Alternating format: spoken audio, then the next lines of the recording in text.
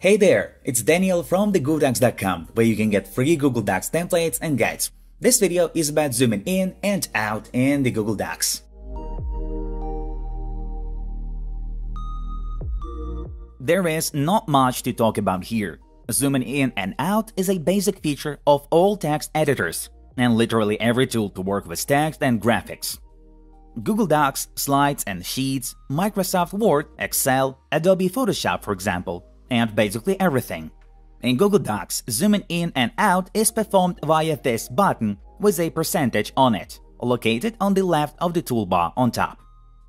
Press on the little down arrow next to a scale percentage and choose between these standard values.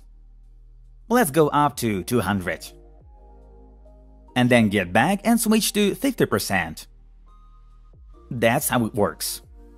Additionally, you can make the document completely fit in your screen. And you can set a custom document scale if you press on the percentage number itself.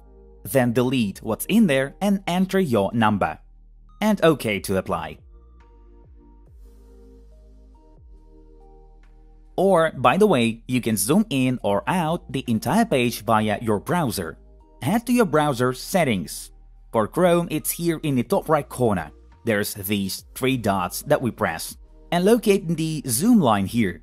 Now it's either plus or minus to zoom in or out the entire page. Or use a shortcut, Control with plus or minus on a keyboard for PC, and Command with plus or minus for Mac. Hundreds more guides and a lot of free Google Docs templates on TheGoodocs.com following the link below the video. Like to help share our videos to more people and subscribe to see more guides. I hope we helped you. Thank you for watching.